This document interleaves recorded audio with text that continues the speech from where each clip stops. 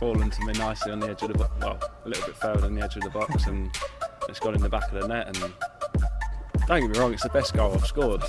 The most important thing is the 3 points. You almost kneecap yourself with a knee slide down this bottom corner. Yeah, to be fair, I thought I'd done my cruise ship when I done it, and then everyone piled on top of me as well. I didn't really know what to do, to be honest, and I thought it was a lot wetter than it was. But